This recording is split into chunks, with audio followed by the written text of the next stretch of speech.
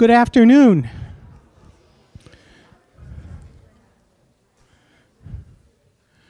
As I've been instructed, and our panelists will also help out by holding this microphone pretty close to your mouth so that it works properly.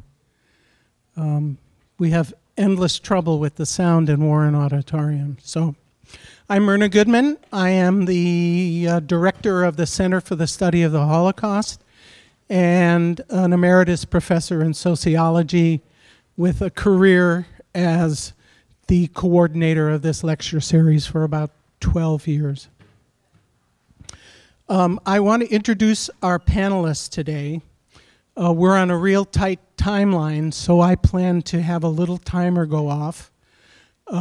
If that doesn't work,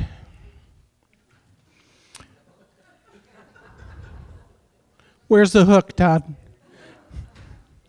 But anyway, they have so much to share, and we've really limited them in the amount of time that they can speak to you.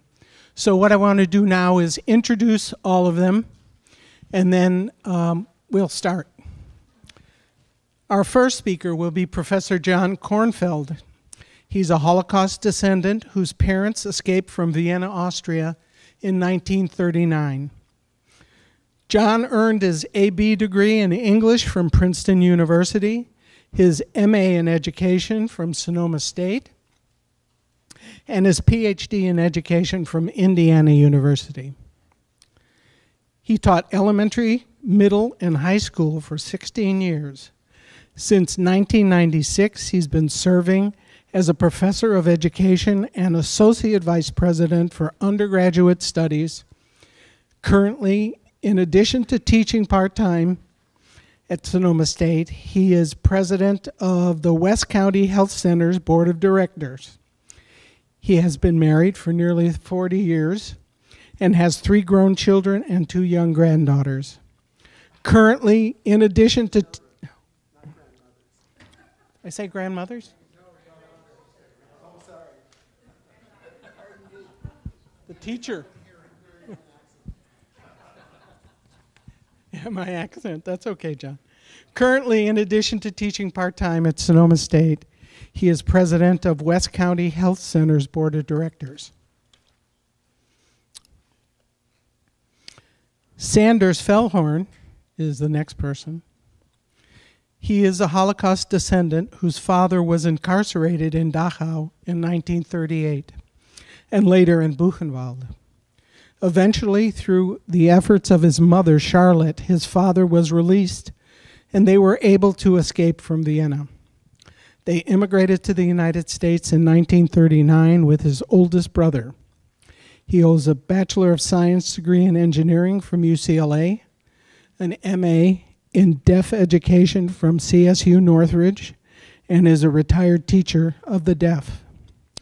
When Sanders' Feldhorn father, Julius, was taken to Dachau, then to Buchenwald, his mother, Charlotte, traveled daily by train to Vienna, Austria, to Gestapo headquarters in Berlin. I don't know how many of you really know your geography, but that's quite a trip. She did that for close to a year in order to beg for his release.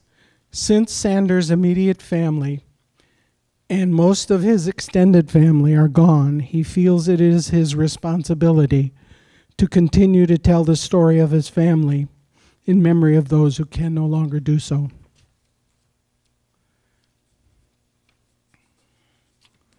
In the middle, we have Christine Davidian. Christine is a third-generation Armenian genocide survivor whose grandmother's aunt and several uncles survived by escaping on foot from Turkey in 1915. Both of her grandfathers were working in the U.S. to be able to get their threatened families out of Turkey, but were unable to bring their wives and dozens of relatives here in time. Her grandmothers, both of whom had lost their husbands in the genocide, eventually made it to the United States and remarried. Christine founded the Armenians of the North Bay, the social organization, in 2002 to connect with her heritage, and she established the Armenian Genocide Memorial Lecture Fund at Sonoma State. So our Armenian lectures are supported by Christine's work. She's been a board member with the Alliance that helps sponsor the lectures for 14 years and was board president for 7 years. She speaks about her family's survival stories and the Armenian genocide in local Sonoma County schools and on behalf of the Alliance's educational mission. In addition to that, she's a double certified procurement professional and currently works for Medtronic.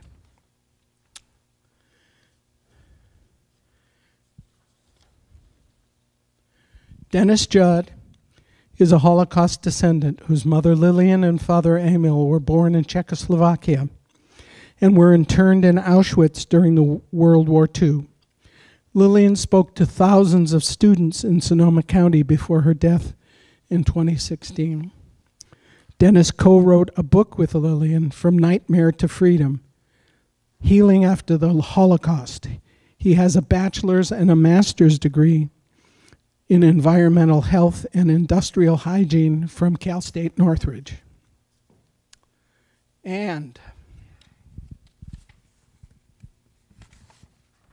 last but not least, Elaine Leader is Dean Emerita of Social Sciences and Professor Emerita of Sociology at Sonoma State.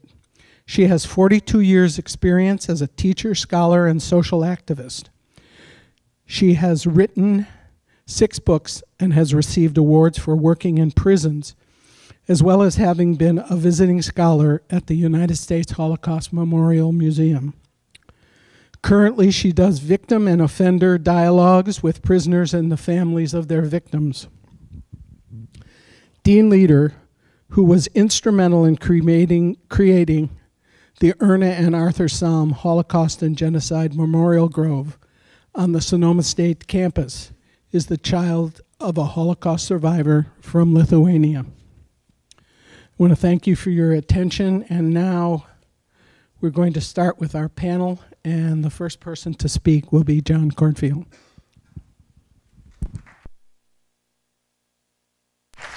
Can you hear me? Okay, thanks. Just so that you know, I'm not checking my text messages. I am simply keeping an eye on the time here. So, exactly. So, first of all, since I'm first, I thought it would be important to think about some themes that will probably carry through on all of these presentations. One of them, as you could already see, has to do with response to trauma. That is, what happens to families when you have a parent or parents who have experienced deep trauma? What's the impact? And you're going to get a number of different responses to that. And the second, and it's pretty closely related, is the whole idea of memory. You know, what happens if you if you don't want to have a memory, should that memory be just let go? Should it be forgotten? Or is it somebody's responsibility to hold on to that memory? And for me, family secrets is a big part of what I'm going to talk about. So just a little bit about me. I grew up in Los Angeles. I had a wonderful relationship with my parents, both of whom were Holocaust survivors. I still have a great relationship with my brother. And my parents were part of a circle of friends, all of whom were survivors. All refugees from Austria. Now, they would not have considered themselves survivors because to them, survivors were people who had been in the camps, and they hadn't. So to them, I think they saw themselves just as, or they claimed to see themselves as Jews who had escaped Hitler and chose to be near one another. They laughed a lot. They reminisced a lot about Vienna and their lives before the war, but nothing ever about the Nazi takeover of Austria, nothing about their journeys from Austria to the shiny linoleum world of Los Angeles in the 1950s. Now, I knew my parents' story. I can tell it to you in a minute. They had happy, carefree childhoods. You can see my parents together and also in their uniforms. They had happy, carefree childhoods. Both were middle class. They had fathers who were merchants. And then when Hitler took over Austria, that was their term, took over, they knew they had to get out. And they spent the next year and a half getting out, or trying to get out. And eventually they got exit visas to England. My father continued on to the US. He joined the US Army. My mother in England joined the British Army as a nurse. Neither was sent overseas. They ended up in England. And that's where they fell in love and got married in 1944. And my mother told the story of the war as a love story. She had these very romantic memories of the Blitz in London, of falling in love with my father, as she said, with the bombs falling all around them. Now, as for their parents, you can see my mother's parents up there. They're on the far left. They didn't make it. My father's parents did make it. And I knew that not making it meant that they'd been victims of Hitler's genocide, but my parents never made a big deal of it. They didn't make it. That was the end of it. And that's pretty much it. I didn't think about it that much growing up. Once or twice in my years growing up, my dad would say something like he once said that he'd hidden in a dumbwaiter. I said, well, why did you hide in a dumbwaiter? He said, the Nazis. And that was it. And I didn't ask for follow-up. And I wonder about that a lot. Why didn't I? And I think I know the reason, and you'll see the reason. There were very rigid rules of engagement in our family. You never asked my parents for information about their life after the Anschluss, after the annexation of Austria, and I never broke those rules. Well, that's not true. I broke the rules 3 times, and I'm going to actually tell you the 3 times I broke the rules. The first one was when I was about 13, maybe about 20 years after the start of, since the end of the war, and my mother got a letter just out of nowhere from a friend. Her name was Gardy. She had been my mother's best friend growing up in school, but they had lost track of one another during the war. That happened a lot. You would lose track, you'd look for them after the war, and if you found them, wonderful, they made it. If you didn't find them, they hadn't made it.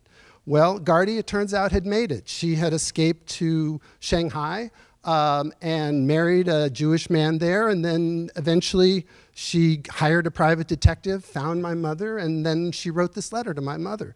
And my mother, I'd never seen her like this before. She was dancing around the house saying, Gardy made it, Gardy made it. And my mind was racing because she had lost track of her parents, right? And so I asked the question, well, maybe your parents made it. And it was like I had punched her in the gut. She just stopped dead. And she just said in this terrible voice, no. And I persisted. I said, well, how do you know? They could have gone to South America, maybe Australia. There are Jews who escaped everywhere. She said, I know. And I'm chasing her out of the room at this point. And I say, well, how do you know? She said, I got a card. What, you got a card? What, a postcard? No, a card in my mother's handwriting. And her voice was just so terrible, but I persisted. And I said, well, how did it get to you? She said, it got to me. And well, I said, what did it say? She said, it said, we're on a train to nowhere. We're starving. We're dying. And just left the room. And that was it. I knew never, I had sent my mother to such a terrible place that I knew not to ever do that again. And I didn't for about 20 years. And then I broke the rules again. It was 1989. I was 36 years old. I was a classroom teacher at Monorail School down on the Russian River. And I got a notice in my mailbox that Bruno Bettelheim was going to be speaking at Sonoma State. Now, Bettelheim was a well-known child psychologist. I thought, great, I can get some great ideas. Headed over to Sonoma State, Warren Auditorium right here. And of course, when I get in there, I realize, oh, he's not going to actually be talking about child psychology. He's talking about the Holocaust. This was part of this series in 1989, which I hadn't heard of. And he was talking about the Holocaust. And what he was talking about was families of survivors. And he talked about parents who take all of their loss and all the horror they experienced and humiliation and anger and everything else, and they just didn't tell their children anything. They didn't want to hurt their children, so they told them nothing. And they and he didn't say this about all survivors, but he said actually in functional families, it can work like this, and they take all of that bad stuff and they put it in a box, and they put that box in the back of their brain, and they never, ever open that box. And I'm driving home now after this speech, and I'm thinking to myself, I wonder if there are some things that my parents haven't told me, because I don't know anything. So I get home, call my parents up. As always, they get on speakerphone. And so I told him I saw Bruno Bettelheim here, Sonoma State. And he said, that often parents want to shield their children from the really terrible things they've experienced. I said, don't worry about me. I need to know. Could you please tell me things that you haven't told me? Are there things you're leaving out? Well, what do you think they said? They said nothing. I mean, you could hear the hum of the telephone line at the other end. And I asked the question again, nothing. And it took me an uncomfortable minute for the light bulb to go on and for me to realize, oh, that's what Bettelheim was talking about. They're not going to tell me, and I'm not going to be able to drag it out of them. So I changed the subject. I said, how was your weekend? Oh, we went out with the Mullers. We went on a picnic. It was wonderful. It was as if I had never asked the question. And I knew I wasn't going to get anything out of them, but I also knew that I needed to find out some things. And that's when I started on my own search. The first step was really just to study the history, and it wasn't as available as it is today with the internet. Pictures, all of the things, the train to nowhere started making sense when you saw pictures of the cattle cars. I learned more about the takeover of Austria, and I found myself thinking, my parents were there when Hitler marched in, when the sky was blackened by the airplanes, and imagine that happening in my own world, and they were there during Kristallnacht. What happened? Where were they? And all of these questions, but I knew I couldn't ask them. How was I going to find out? Well, I got lucky. A couple of years later, I was visiting my aunt, my father's oldest sister, who lived in London, and she pulled up, she was working on something, and she said, take a look at this. And she pulled out a family tree she was working on, and this is just a little part of it, because I found myself focusing on my father's generation and my grandfather's generation, and there were all of these dates of death, 1942 question mark. And I said to her, what's with the question mark? She looked at me like I was some kind of idiot, and she said, they were lost. We don't know what happened to them. In the camps, probably. And this is just, here you see one generation, 3 didn't survive into the war, and of the 6 remaining, 4 were lost in the war. So I said to her something like, what was it like? It must have been awful. What was it like? And she turned to me and said, I have been waiting your whole life for you to ask me that question. So I started getting some information out of her, not a lot, because it was very painful. It was very painful, but she told me some things. She told me about things like you've all read about, scrubbing sidewalks, sexual assault. She told me about my father. It was Kristallnacht that my father hid in the dumbwaiter for 24 hours while the Nazis were searching their house, right? 24 hours. And so, the more I learned, the more I needed to learn. And it was, as we were talking before, like the weight of it, just even though with every new bit of information, I just felt this weight, but also this compulsion to know, because it's going to be lost when they're gone. And I felt really alone, which is amazing because there were so many people engaged in the same search, which I eventually found out about, not my brother. He really was not interested in going there, but other friends, children of my parents' friends, some of them might be engaged in the same search as I was in. So that was great, but it didn't relieve this sense of just feeling like the weight of the world was on me. And suddenly I remembered a book that students read in elementary and middle school called The Giver. Are any of you familiar with it? The Giver is this kind of dystopia about this society where nobody feels anything. They're actually drugged so that they don't feel anything. No highs, no lows, no joy, no sadness, no anger. But there's one person whose role is to be the receiver of memory. He's the giver because he's giving the memories to a boy who is overwhelmed as these memories start weighing on him. And I thought to myself, was Lois Lowry, the author, she's Jewish, was she thinking about people like me? So I sent her an email asking her that, and I got an answer back the next day, and she said, well, no, I wasn't thinking of that, but that's interesting. And this is what she wrote, and I want to read what she wrote. She said, "It seems to me oddly both a gift and a burden that you've been given. And I think that my character, the man that I called the giver, would feel the same way. He says at one point that his pain comes from the loneliness of the memories, that memories need to be shared. I think your parents carried a grief that could not speak, and so you and others like you in your situation are both burdened and gifted with putting words to their sorrow." And that was when I decided it was time for me to start talking to school groups. I got 3 minutes, right? To school groups about my parents and my family. So I want to actually finish with a little bit about my grandparents, who you see up there, who were lost in the Holocaust. And I was so grateful when Elaine Leader spearheaded the Holocaust Memorial, because it gave me a place to put them down, and I got a brick, and they're there now. And I actually put their dates of death as 1942 ? In honor of that timeline where I first really got a true sense of what they had undergone. But when we were there for the inaugural event, actually, Myrna saw that. I don't know if you remember this, and she said, you know, why do you have a question mark? You could find out the dates. And what I said, there wasn't time to explain. I said, well, I'm happy with it the way it is, but now you know the reason. The reason is because it's the connection to me. But my parents were still alive when the memorial went up. They were in Los Angeles and very elderly, in their 90s. And I didn't tell them that I had that brick made, and I debated with myself, do I step over the line? Do I create this pain in them, and just bring it all up, or not? Well, I decided I just couldn't not tell them.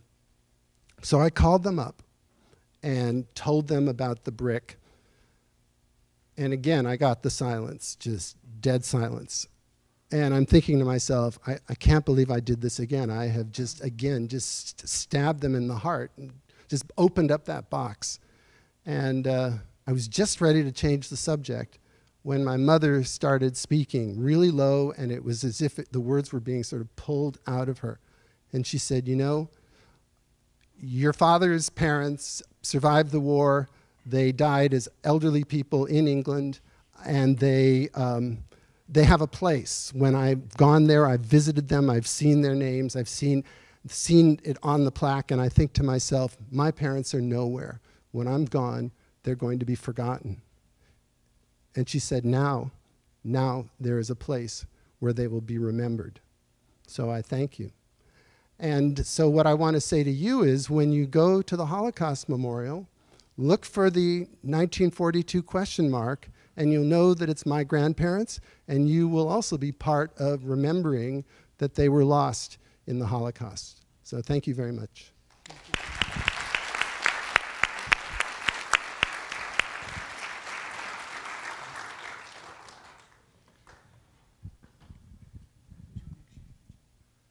Hello? Yeah.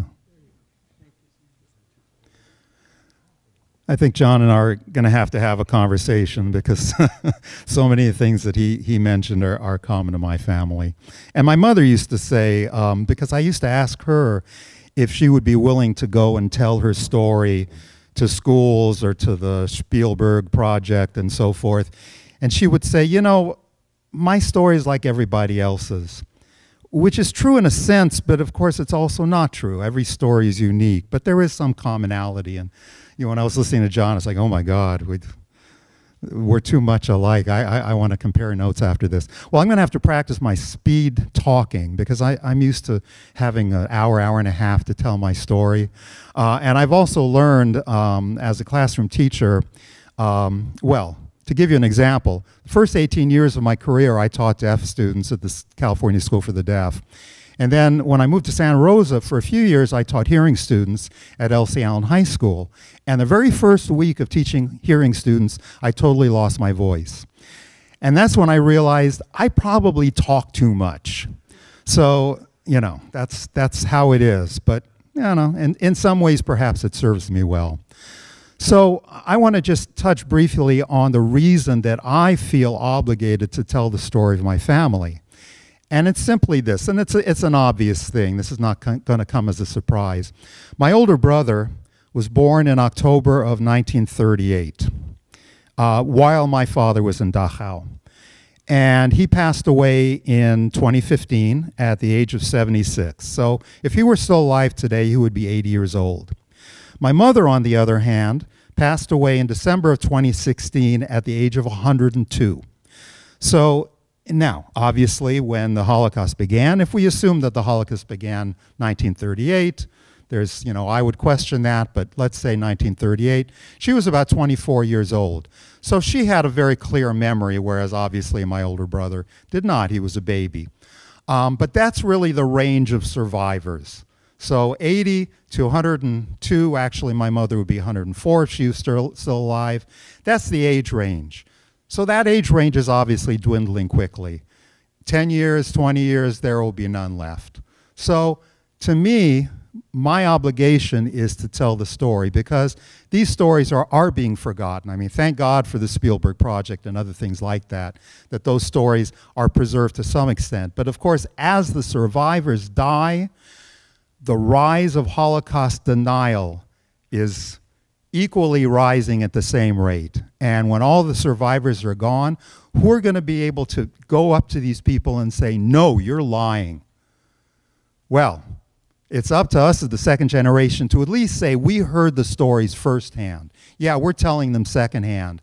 But the more we tell them, the more witnesses we create. And that's what I tell my students when I go to the schools and I tell these stories. I say, you all are witnesses now. And I expect when someone comes up to you, as surely they will someday, and say, this did not happen, or maybe even worse, it's exaggerated, or God forbid, it's fake news. I want you to say to them, oh no, I saw this guy and his parents went through it and they were there and they told him and I believe that it happened. So that's what I feel like. That's why I do this. Now, in terms of the common story, my parents also grew up in Vienna. However, while my mother was born in Vienna, my father was actually born in Galicia, which you may or may not know is a region, doesn't exist anymore as a discrete region, but it more or less straddles Poland and Ukraine.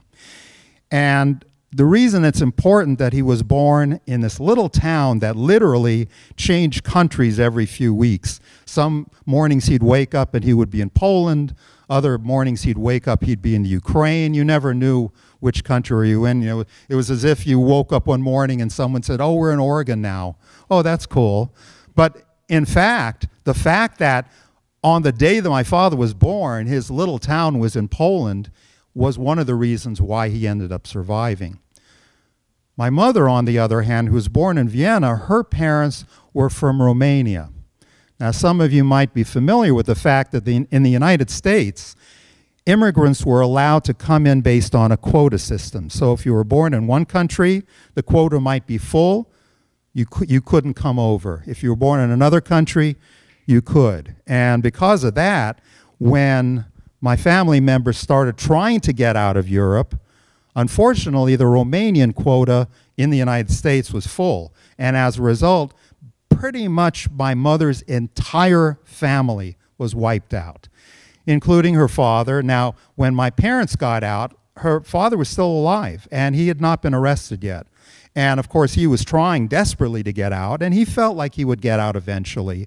But he was aiming for the United States, and time ran out. And he was eventually arrested, taken to a concentration camp, and as far as I can tell from my research, taken out and shot. So it was just that quota that resulted in his demise. Again, because my father was born in this little town of Galicia. When my mother finally was able to get him out of Buchenwald, his second concentration camp, the Polish quota was not full. And so he was able to get out. Now, long before that, my father was trying to convince his family and my mother's family to get the hell out because it was getting worse and worse and worse. And in fact, he earned the nickname Crazy Julius. Oh, Crazy Julius says we have to get out. Nobody really believed him. But eventually, fortunately, he was able to convince his parents and his two sisters to get out. And so they did get out safely. And several of his other relatives also did. Many did not, of course. But it was too late for him. So he was arrested, taken first to Dachau. That's their wedding picture. Nice looking couple. You can see where I get my good looks.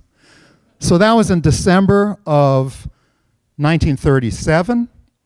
So shortly thereafter, my father was taken to Dachau. In June of 1938, now if you're a student of history, you know that that's several months before Kristallnacht. So to say again that the Holocaust began that day, no, it did not begin that day. It began way before that. In fact, my mother, it's funny, you said something very similar. My mother spoke of Vienna very glowingly. Now, she hated the Austrians in general. And let's be honest, Hitler was Austrian. But Vienna was heaven. Oh, it's so beautiful, which of course it was. Now, I went to Vienna only once, which was in 1973. To me, it was a horror show because everywhere we went, my parents would point, oh, that's where we saw the Nazis shoot somebody to death. Oh, you see that window? That's where they threw the guy out to his death. Oh, here we saw some children gunned down. That's like all we heard. Not only that, but we heard the Austrians themselves speaking about us inches away from us, assuming, oh, the American tourists won't understand our German, saying, oh, look, the Jews are coming back. Wasn't it nice when we could shoot them dead in the street? So the anti-Semitism in 1973 was ripe. And of course, again, if you're a student of history, you know Kurt Wildheim, who ran for Chancellor of Austria. His opponent discovered that he had a Nazi past, thinking that he would then easily win the election. No. Wildheim's popularity soared, and he won easily. And I'll tell you something, it's still there. It's still very powerful, much more so than Germany, by the way. Germany has taken steps to atone for their past. Austria has not done so. We had to fight with them to get reparations, and that's a whole nother story. So they were married. My father was taken in June of 1938. My mother was already pregnant. He was arrested in their apartment by a guy that he actually went to school with. Guy came, knocked on the door. Julius Feldhorn, yeah, oh, I remember you. You were in my class. You were the dumbest kid in the class. And he says, Julius Feldhorn, you must come with me. Well, I'm not coming with you. Get out of my apartment. And he put his hand on my father's shoulder. Now, my father was good at a lot of things, but keeping his mouth shut was not one of them. He was also a former boxer. He knocked the guy's arm away. And at that point, he whistled. 3 or 4 soldiers ran up the stairs, beat my father up, and dragged him off. And that was the last my mother saw of him for close to a year. And as Myrna mentioned, during that year, she went daily, pregnant, to Gestapo headquarters begging for my father's release. Now, because he was taken early, it was possible to get out. It was possible to be released if you could prove that you were able to leave immediately and you could find a country that would take you. So that took some doing. My mother had to find a distant cousin who was living in New York to be the sponsor, but again, going every day to Gestapo headquarters trying to get my father out. Now, the notion of survival as being due to bravery or cunning or whatever, I dispute that. For the most part, people survive because they're lucky. My father survived because he was born in this little town that changed countries. My mother was able to get my father out of Buchenwald. Why?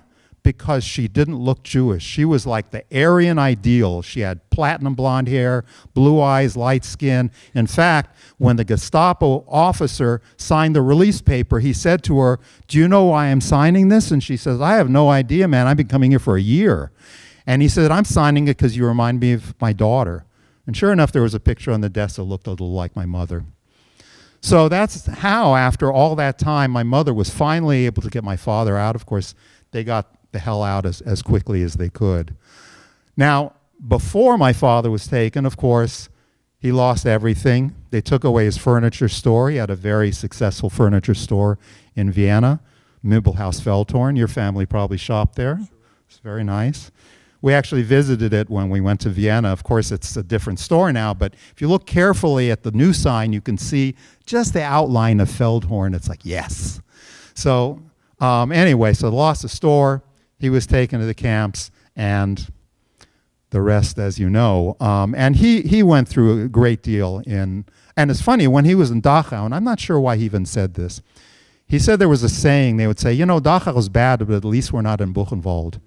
And of course, after 4 months, Buchenwald. And Buchenwald, he actually witnessed the infamous Ilse Koch, who became well known for supposedly making lampshades out of human skin.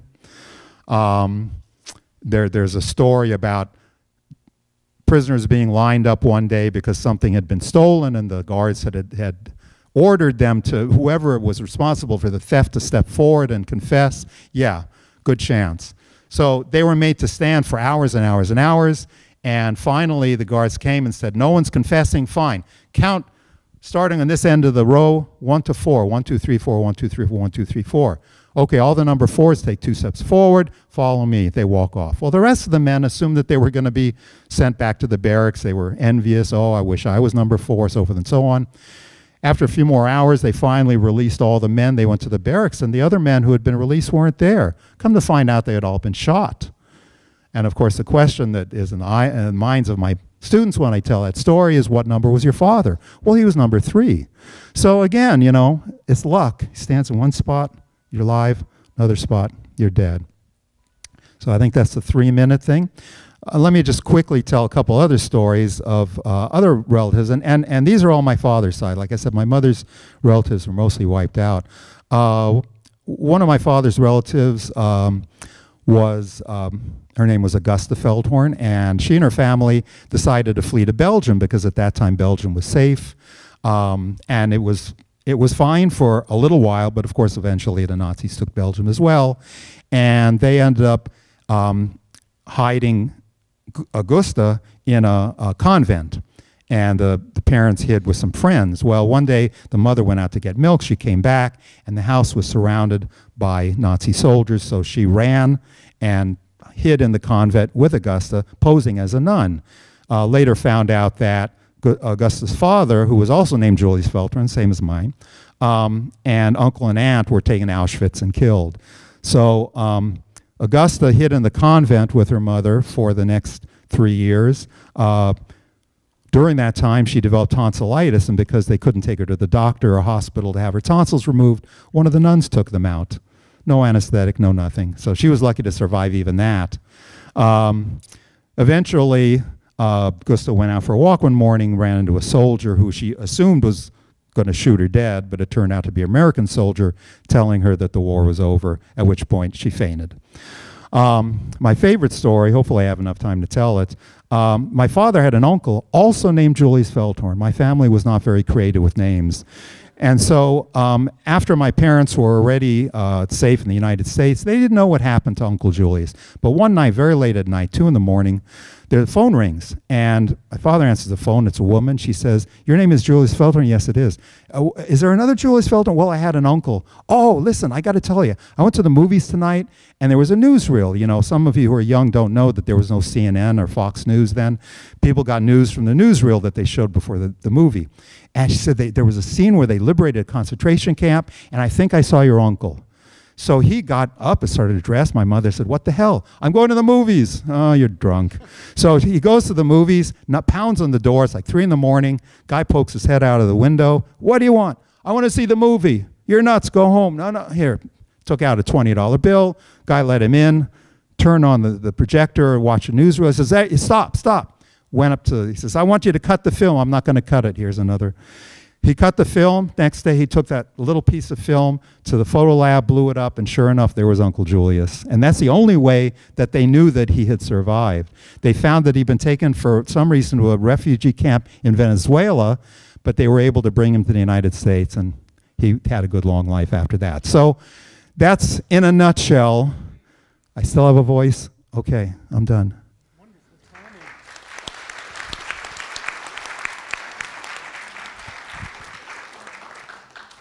That's my father.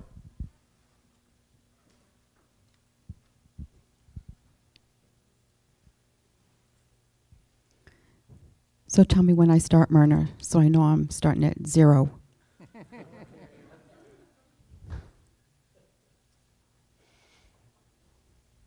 Well, I'll get going while you're doing that. I want to thank everybody. Well, actually, I want to thank Diane and Myrna for allowing me to be on this panel. It's a privilege to be here and an honor, because I never would have dreamed that I'd ever be up here as an Armenian and calling myself an Armenian genocide survivor. We just didn't think that growing up at all. I'm from Worcester, Massachusetts, as you can probably tell from my accent. And Worcester was the very first U.S. Armenian community in the U.S. So I come from the town that probably has the most history of all of the Armenians that came to this country. And in fact, very ironically, a mile from where I grew up is Clark University, where Professor Taner Aksham is now a professor doing research right now to prove, without a doubt, the Armenian genocide did exist. He just published a book called The Killing Orders. So it's ironic that he's actually right there up the street from us growing up. So I heard partial stories. I didn't hear a lot of stories growing up. Not a lot was discussed as what was common here and this theme here. And so what I'm going to try to do is tell you some things that I do know, but it's certainly not everything. It started with my grandfathers. Both of my grandfathers were in this country before the genocide. That was common of a lot of Armenian men that came, especially to Massachusetts and Providence, Rhode Island, and that area. They came before the genocide because they understood their families were threatened. They knew the impending doom, and they wanted to come to this country. They knew it was a place to come to make money and try to get their families out in time. And they never made it back, none of them. And they didn't save their families. And it's funny how some of the information that I'm going to tell you is something that I just learned this weekend. My brother had information he never told me that was told to him. And like, what is with the secrets? I really don't know, but I guess it's just hard to pass that information on.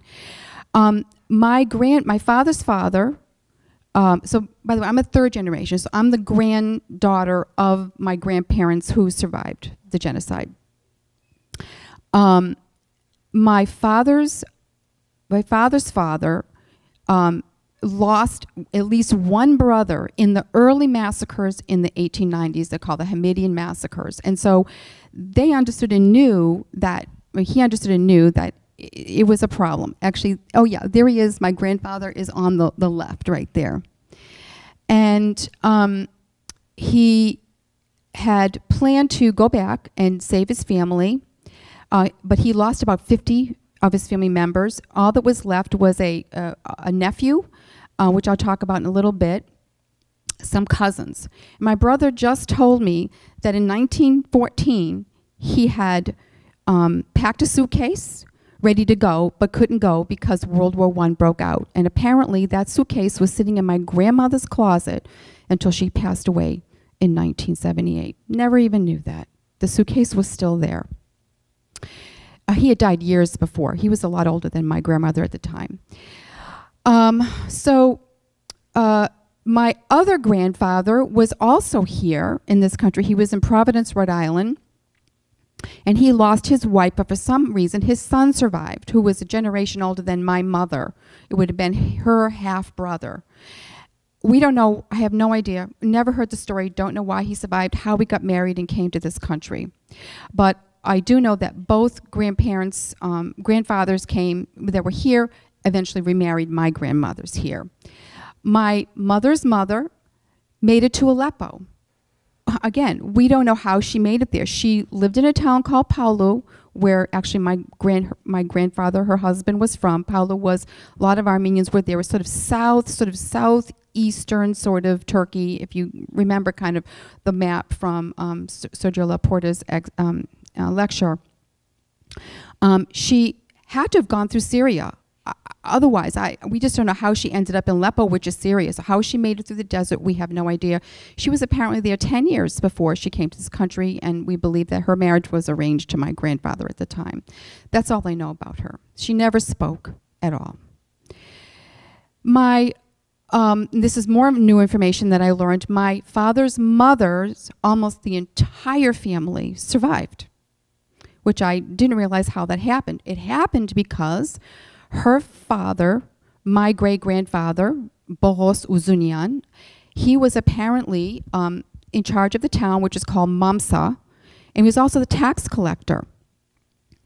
And he knew in 1915 bad things are going to happen. He got everybody out of that town. And he got them out with the help of the town. The area was called Dersim, and that was around where Kharpet is. The new name of that town is called Tincheli. There were Kurds there up there called Zazas. Again, I had never known about this. They're called Zazas, and those Zazas, they were Kurds. They helped the Armenians escape instead of killing the Armenians, which many Kurds had done at the time. They also took, and parents left some of their children with the Zazas. And according to my uncle who had survived, one of the children that had survived, told my brother one time that they did their best to try to keep the Armenian identity with his children, which kind of blows me away today. He knows this information from a woman who was a Kurd, who was a Zaza, who was doing a PhD at Harvard, and told him all this information. Otherwise, he would have not known any of this information. So the other thing he learned was there was sort of an underground railroad, and they survived kind of going through this underground railroad all the way up, going north through Erzincan and then Erzurum and then north into Yerevan and Tiflis, which is again all the way up north. And I think most of my relatives that survived were the ones that went north. The ones that went south pretty much did not survive, except for my grandmother. So the other thing I learned about my grandmother, she worked for General Antranik, which was a huge hero and helped to save a lot of Armenians during the genocide. And as a matter of fact, he's buried in Chico, of all places, right? She gave him a gun, which doesn't usually happen, a gun, and she had a gun and a donkey, and my aunt, who was 2 years old, and went north. And the story that I like to tell about my aunt, my grandmother and my aunt was 2 years old at the time. She told my aunt, who never told the story until she was 92 years old, well, finally she said, "I'm so tired of the Jews talking about the Holocaust. I want to go and talk about the Armenian genocide." At 92, she finally started opening up and started going to the high schools, told the story that her mother told her, "We got to a river. When I got to the river, all these mothers were throwing their babies in the river." And she said, "I looked at you, and I thought about it. I looked at the river, I looked at you, and then I decided, I just can't do it. You're going to have to come with me." And that's how my aunt was saved, and she lived to be 100 years old, and 92 to tell the story. They were throwing the babies away. If you can imagine, why would they be throwing the babies away? They didn't know they were going to survive. They didn't know what would be the welfare of their children. They also didn't want their children taken as slaves or orphans into Muslim families and turned into Muslims. So they felt the better thing to do was to put them to their death because they weren't sure what was going to happen to them. Okay, the other thing, my grandmother never told a lot of stories, but one saying that she would always say, always hit me, always kept in my brain was, "Nothing is sweeter than water." She used to say that all the time. And it impressed me because it's like, we're kids growing up, we're young kids growing up, all kinds of soda and juices and milk and all this kind of stuff, but nothing is sweeter than water. Because for her, that's what kept her alive. And to talk about the memorial, it's in the memorial. My stone there's for my grandmother with that saying, "Nothing is sweeter than water." So I really think that I owe that to her, to have some sort of a memory. How am I doing on time? Oh my gosh, okay. I'm going to have to, what? Oh, yeah. Okay. So there's another memorial that I have. My Uncle Hachik, who was my father's nephew that survived, he went all the way across. He went north, went all the way across to Vladivostok, pretty much all around the world. When he got there were a bunch of Armenians. Nobody had passports. Somehow there was an Armenian woman who was a diplomat in Yokohama, Japan, found out about the Armenians with outrage. No, the Armenians couldn't go anywhere. She got them Japanese passports. Most of them came to this country and ended up in Angel Island, which was like the Ellis Island of the West Coast. He, however, went back. She sent him back to the Middle East. We still don't know why she did that, but he ended up at a British Red Cross camp that shut down, and then he was on his own again, found my grandfather, and then came to this country. He also has a brick immortalized because nobody really knew anything about his story. And the only reason why I knew about this whole story was that the woman, Diane Apcar's granddaughter, lives in San Francisco and did a film. Otherwise, I never would have known that the connection, because his was the only story that I knew on the East Coast. Growing up, I grew up in an Irish Catholic neighborhood. My feelings growing up was I looked different than everybody else. Look at my hair. Doesn't look Irish Catholic, right? It wasn't until the Civil Rights Movement and all of a sudden we could all have afros. Yay. But I grew up feeling insignificant, worthless. I'm actually feeling a little bit on this piano because your story's more important.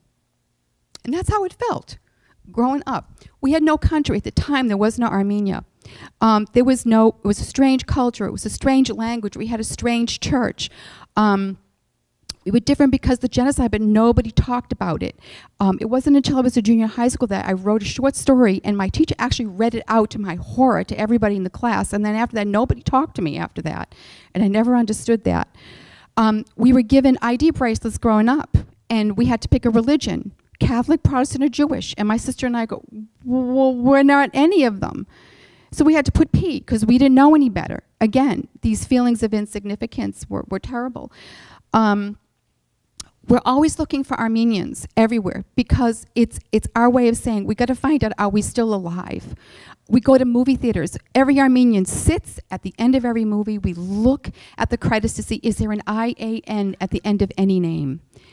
And I actually, before I came to the Alliance, I went through the whole Sonoma State phone book, Sonoma County phone book, looking for IANs, and I highlighted them all, and that was one of the ways of starting the Armenians of the North Bay because I wanted to connect with my people.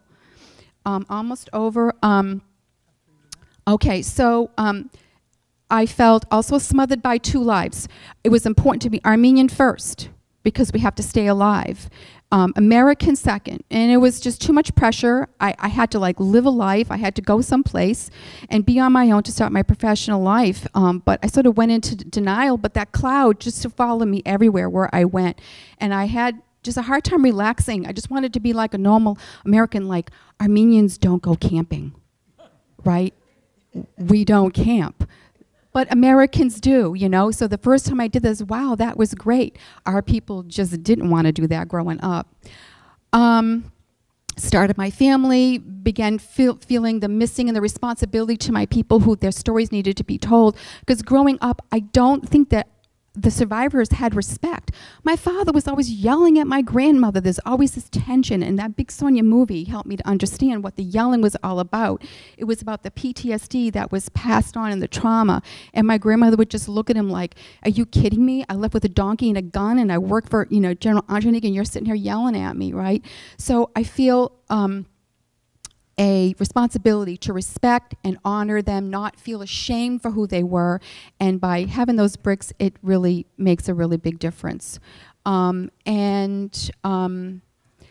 memorial bricks, I'll never forget. I called my dad and said, hey, we have an opportunity to put these bricks. Didn't give me a red cent. I had to do it all myself.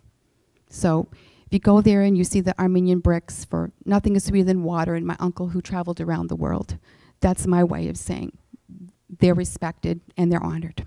Thank you.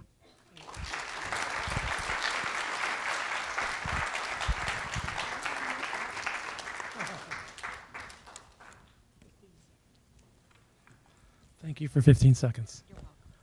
Okay, I'm Dennis Judd, and my parents grew up in Czechoslovakia. It was in the Carpathian mountain region of Czechoslovakia, so it was the furthest east. And my dad was born in a small village in Dubrovnik. It's in the Carpathians, and my mom was born in Redvance, which was a bigger town next to Ungvar Ushora. It changed names depending on which country ruled it. My dad's family consisted of about 10 siblings, brothers and sisters, and my mom had 5 siblings. There were also lots of aunts and uncles and cousins that lived in the area. And we heard stories as we grew up about what life was like. Both my grandparents, grandfathers ran butcher shops. I don't know if they knew each other at the time, but they ran butcher shops. They lived a nice life. It was a Jewish life, but they were surrounded by Gentile neighbors, and they all seemed to get along for the most part. When my parents, they both went to public school, then as they would turn 13, 14, they would be sent off to do a trade, apprentice for a trade, so they could be going to a cabinet maker or a grocer or a seamstress or a tailor, whatever they were going to choose to become, and they would work there for a couple of years living there. When the Nazis and the Allied Hungarians took over Czechoslovakia, and when it was 37, 38, Dad was already in the Czech army, and at that time, when the Nazis took over, and basically England agreed to give Czechoslovakia to Hitler, all of the Jewish soldiers that were in the army were immediately transferred out of the army. Their weapons were taken away, and they were put into slave labor camps. So that was already in the late 30s that my dad was in a slave labor camp. He was part of the time he was in Romania, and then the other part of the time he was in the Ukraine. There's all kinds of stories that I can tell you about him, but we don't have the time to really get into much detail. But after all those years, he was finally allowed to come back to Dubrovnik to see his parents, and then it was like months before they were all rounded up and taken to Auschwitz. So he didn't have much time growing up of a life of his own. My mom, she was younger than my dad, so she lived in Ungvar, and the program there was, she lived and experienced all of the changes of the laws, where laws would be passed and new laws would come about that, oh, Jews can't own businesses anymore. They have to give the business to a Gentile. Oh, Jews can't do this or Jews can't do that. So lots of laws would come together. And I'll talk about laws in my outlook as far as some of the laws in this country. But in any case, my mom was living that life where, her friends that were friends with her, like they would be out at a dance or whatever, and all of a sudden one would start saying, Jews get out, Jews get out. And then these friends that she grew up with who were Gentiles, they would all start saying, yeah, Jews get out. They would just join that hatred situation. So it was a rough life for my mom. There's a lot of stories. They're in my book, in my mom's book. But what ultimately happened is in probably 44 is when they were taken and rounded up and sent to the ghetto at the brickyard in Ungvar. And then after being there for about 6 weeks, they were herded up and marched to the train station and loaded up into cattle cars and shipped off to Auschwitz. And my mom used to give the tell her stories to a lot of the students here in this stage and throughout many of the high schools. And I would go there with her to talk about the stories. But anyhow, when she arrived at Auschwitz, as they were getting off the train, a German SS soldier came up to my grandfather, my father, and basically bashed his skull in with his rifle butt right in front of my mother because he had grabbed his tallest bag, his bag where he had the Jewish prayer items. And so for that reason, he was killed right in front of my mom. Shortly thereafter, when they were separated out, when my mom was separated out with the women and the children, they marched them down and then they separated out the women that were of an age that would be a good slave laborer. So basically it would probably be from 14, 15 up into about 30. If they were younger than that, they would be sent in one direction, together with older people and together with mothers who had young children. So the Nazis felt they basically were separating out who could become a good worker and who wouldn't be a good worker, send them to the gas chamber. And that included mothers, because they would be grieving if their child was sent to the gas chamber, so they sent them all that way too. The stories that they had, both my parents, they're just amazing as they survived the camps, but I don't really have much time today to talk about that. We've got, thank God, my mom she had woken up here in the United States probably in the 70s, the 1970s with a nightmare, and she decided to start writing her stories down. Prior to that, she'd not really gone into what had happened to her for the most part. So I didn't really know the detail level of what was happening. I knew that that both my parents were Holocaust survivors. We grew up in LA, and it was the same situation. There were a lot of, quote, Ungvaris, or the Jews that survived the camps that were from Ungvar area, and a lot of them ended up either in New York or in Los Angeles. So probably 5 aunts and uncles, including my dad, on my dad's side, and then my mom had her sister and brother that survived on her side, and then the kids. So we used to get together a lot as a family. But growing up, really, for me, I didn't really feel any different than other neighbors' kids. I went to public school.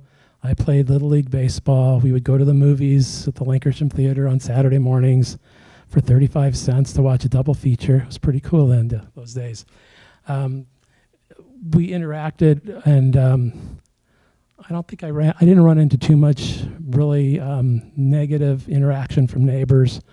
I mean, I've had people call me, the Christ killer and different things like that, at which point I said, well, I wasn't even born when Christ was killed. How did I do that? But that's when I was a kid. So it was just, there was a lot of that type of stuff that went on. But for the most part, in this country or in LA, thank God we were accepted as just people. So I didn't really feel anything to that extent as far as being a second generation. It took me years later, when I was working on the book with my mom, when I started to really think about, well, what was it like being second generation? And it was like, I didn't have any grandparents. I grew up without grandparents. They were all killed. I was missing aunts and uncles and cousins in an age range from basically by the time that they went to the camps in 44, anybody that was younger than 13 was killed, and anybody that was older than, let's say, 30 was killed. So there's this one gap of age of the survivors, and that's who we knew, and then the kids that were born after the war. So that was a difference there. We didn't have any family heirlooms. Everything had been taken when they were in the camps. Their houses were taken. The neighbors broke into the houses, stole everything they could, or the government did. And it was all, quote unquote, legal to do that at that time. So it was a rough, that part was a rough situation. I think growing up, my mom had tattoos, my dad had tattoo on his arms, the numbers that they were identified with when they lost their names in the camps, and all my aunts and uncles and all the other Ungvaris also had numbers. So our group of people were different than yours from Austria, because my family and the peers of my family, they were all concentration camp survivors. They had all survived going through the camps. They had all witnessed their families being separated, being killed, friends being murdered, killed. It was just a rough, routine situation. So they didn't really again talk too much about what was going on. They told stories of, we knew that where's grandma and grandpa? Well, the Nazis killed them. That was about the extent. There was a Holocaust. We were in the camps. I would get woken up many nights by my dad screaming at night. He'd be having another nightmare of what it was like in Auschwitz, and he'd be screaming and hollering and yelling. And it was unnerving, but you got used to that as a kid growing up in that situation. So that was another part that kind of set me apart from, I guess, other peers, other kids that I grew up with. Again, it wasn't until my mom started writing her stories, and it was also me wanting to get a history of what was going on, where it was before Spielberg, and I got the old Video 8 camera, and I asked my Aunt Blanca if I could interview her, and she said, sure. And we sat down at the table in her house, and I set up the camera, and I started to film her. I guess I was in college at the time. And she says, I've never told the story to anybody. You're the first person really asking me. And she just started to tell her story, and it was like my jaw was dropping listening to it. And several of my family, they started to open up more and more as that time period went on.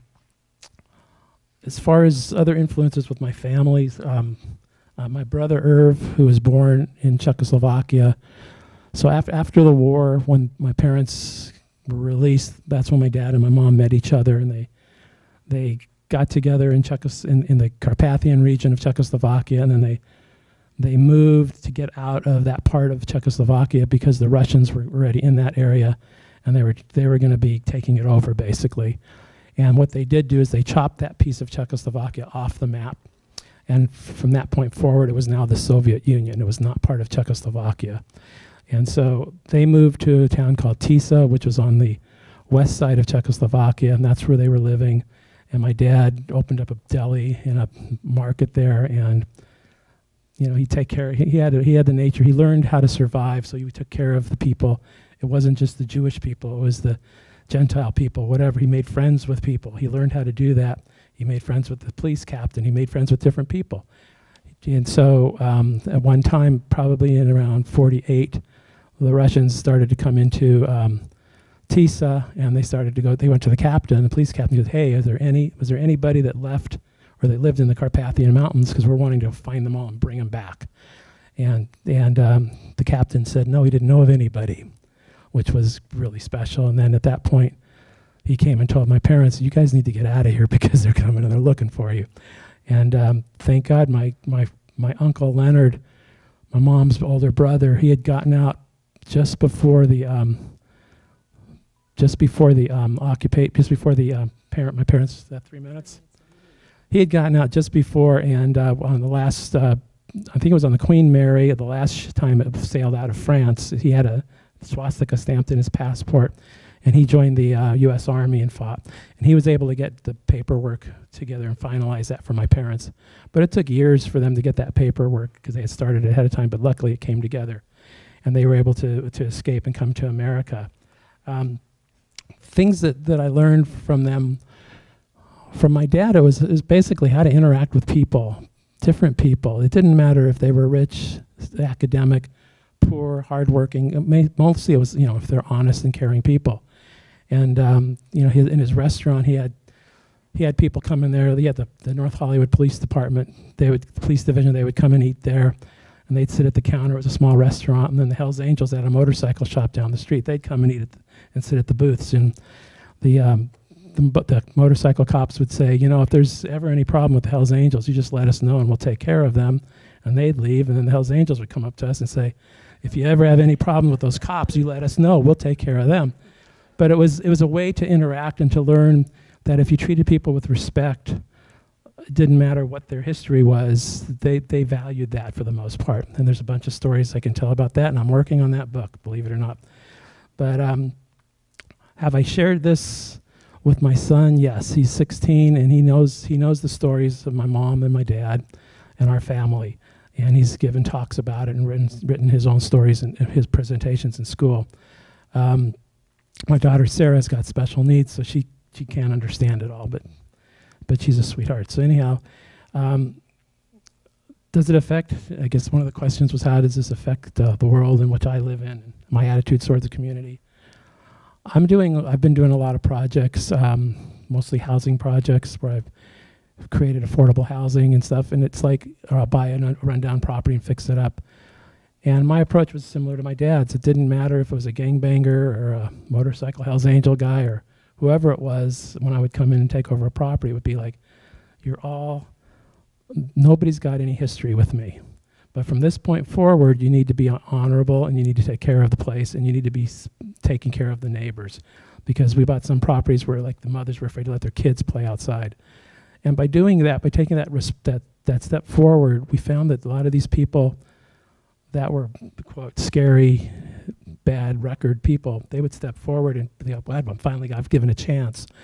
So, I try to bring that into how I live. I'm trying to spread the story also about my parents, about what went on, but I don't want to do it just to spread the story. I want to do it in a way that also encourages all of you and everybody else to that here's a story that to understand that it's not just an academic lesson of history, but it's something that can happen again, and that each of you have the power to make a big difference in what happens in the future. Each of you have the power to spread the word, to tell the story. Each of you have the power and really the responsibility to step forward or get help if you see something bad or improper happening to another peer or somebody else. And that's what's going to make a difference. Am I running out of time? Okay, I used for 15 seconds. Thank you.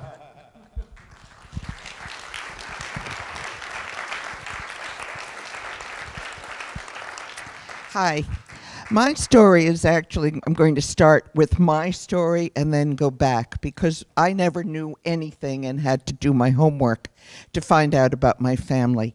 And I call this the daymare because this is what's been going on before I fall asleep since I've been 11 years old, and now I know why I have the daymare. It begins as I turn out the lights and I prepare to settle down for the night. The room is dark, the bed is comfortable and cozy, and I eagerly await my restful sleep. But I'm still awake when a cold feeling comes over my body. I begin to feel anxious, for I know what is coming. All of a sudden, the fear takes over, visceral and terrifying. I am falling into a pit. It is large, emptying into an abyss that spirals downward. The spiral reaches to infinity, and my fall down this hole goes on forever, without end. I stay conscious. I begin to think that this life I know will cease, and that everything I know to be reality is in fact temporary. The life I live is an illusion to be shattered and end with no control on my part. I will die, it is inevitable, and the world will go on without me. My existence wiped out in an instant.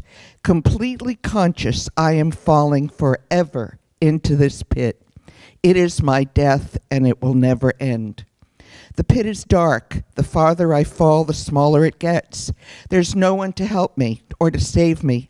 I must deal with it myself, as I have done since the horror began, as I have done since I was 11 years old. My father said I would outgrow it. My husband held me and said, when I was a young woman, telling me that he was there with me.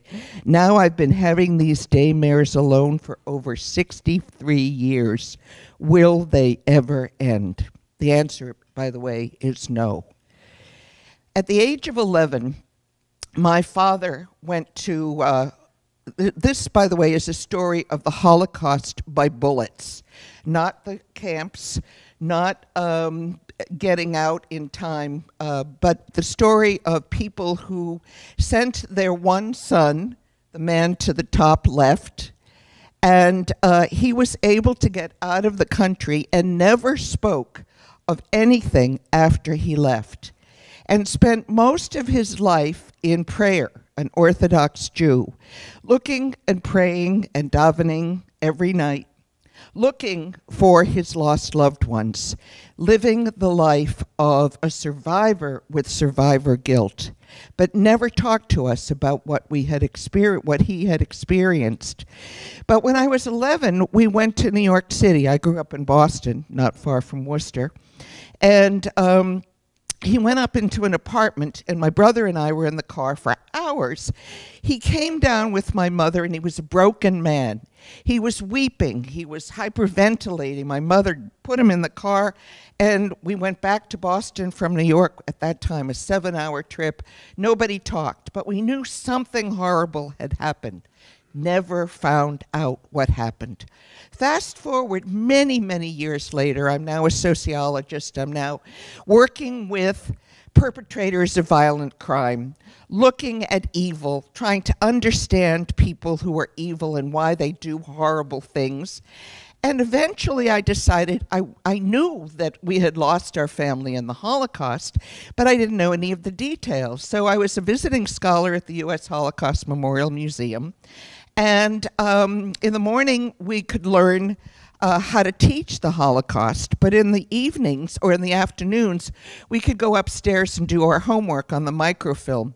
And so I typed in my father's village, Kupiskis, Lithuania, and up came a list of all the people who had been shot that day in June 28th, 1942. I was born in 1944. And there on the list finally was corroboration that my aunt, up at the top, my uncle, who was 17, and my grandmother, who at the time was 62, had been killed that day in Kupiskis. And my grandfather had died a little bit, a year or so earlier. I always look at this picture and think, what an attractive family they were. I used to look like my aunt. Now I look like my grandmother. But proud, by the way. And, you know, John was talking earlier about the themes that we all carry. The theme that I have to reiterate is intergenerational transmission of trauma. Right? I didn't know what had happened in Lithuania, and I'll tell you the story. But by the time I was 11, I was falling into a pit in my own life, not knowing any of the details. I was a memorial candle for my family without realizing that that's what I was doing. And so when I was at the museum, I went upstairs, found the list of everybody who had died, called my brother quickly and said, "Oh my God, you'll never know what I found." Finally, a list, and it had been the public health nurse from another village had come over and gone door to door, writing down all the names and the ages of the people who had perished that day. Soon thereafter, my brother, and this, by the way, would have been maybe now the 1980s. No, it's 90s, because I was at the museum then. There was a New York Times article, and my brother called me and said, "Read this." And it was a story of a man who was about to be deported from the United States, who had participated in the atrocities that took place in Kupiskis, Lithuania. And the story, I immediately, you know, I have like this, I'm an academic, I'm going to do my homework. I called the guy in the story, the lawyer from the Justice Department. I said, tell me what you know. And he said, "Let me tell you the story."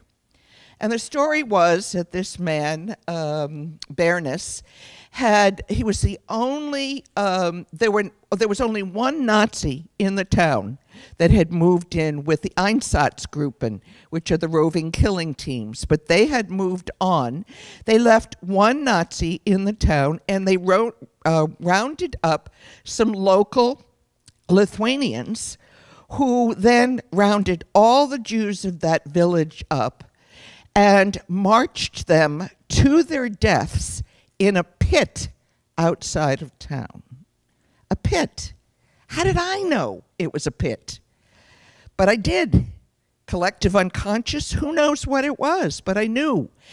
And from then I started to do my homework, and I asked my father, who was still alive at the time, "Dad, let's go to Lithuania." And he said in his heavy Eastern European accent, "Why would I want to go there? They killed my people," right? And so he never went. But my brother and I went about 5 years ago, and what we discovered was that the village was still there.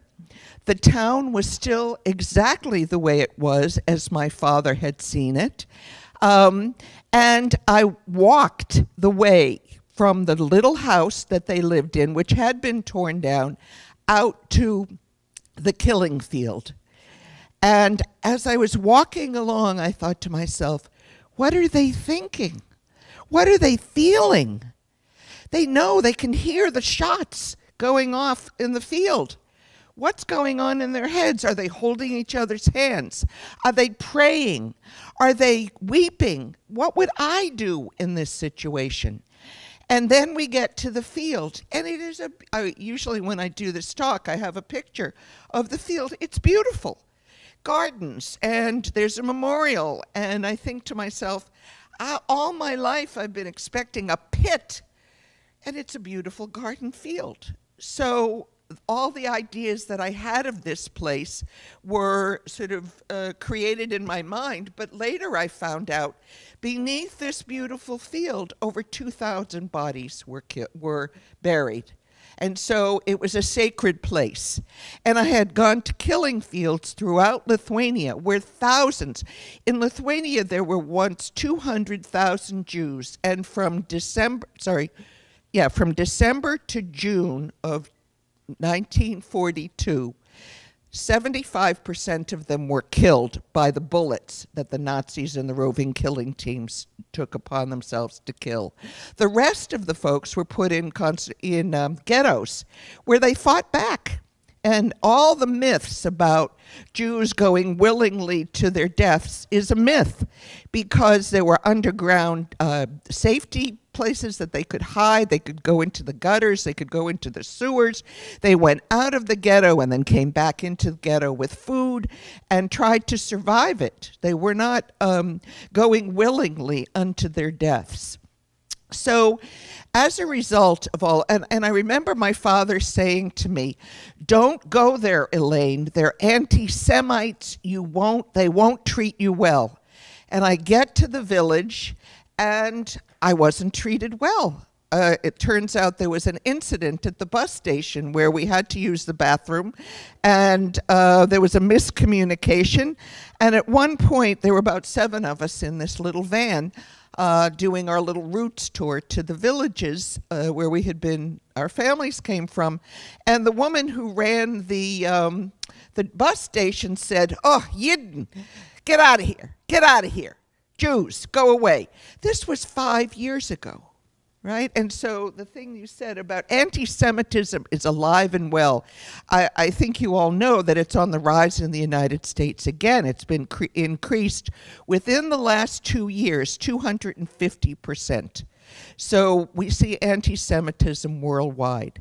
Now, as a result of all of my family trauma and background, I find myself drawn to the dark side. When in doubt, I'll work with prisoners and perpetrators, and I'm not interested in victims. I want to understand what motivates people to participate in atrocities. And having worked now with people in prison, I understand it. You all heard the wonderful lecture with Christopher Browning. He describes to you that kind of socialization process that takes place where people can begin to become desensitized and agree to go along with things they might not otherwise do. And so I'm learning and trying to educate through programs such as this, as well as teaching in public schools and writing, to try to reach more and more people. Part of being a memorial candle for me was the building of the Holocaust and Genocide Memorial Grove. Is that my time? Okay, I'm almost done. And at that, I urge you to take a walk. How many of you have been out there? Not enough. Check it out. It's gorgeous. It's on the way to the GMC on the east side of the lakes, and just walk there. And now there's a new circle of trees, and there's a map that we can let you see that the Alliance has out at the table, in which a woman who really loved the Anne Frank tree, we have a cutting from the Anne Frank tree from Amsterdam that is now growing on our campus. As a result of that, she donated money for more trees, because trees are life.